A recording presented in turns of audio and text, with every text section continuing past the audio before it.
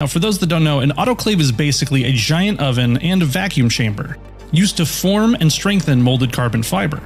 They're massive and expensive machines. And Horatio just showed up one day with one at Lamborghini. Working with sheets of carbon fiber and developing new techniques from scratch, Horatio and his special composites team would build the world's fastest Lamborghini, the Countach Evolution.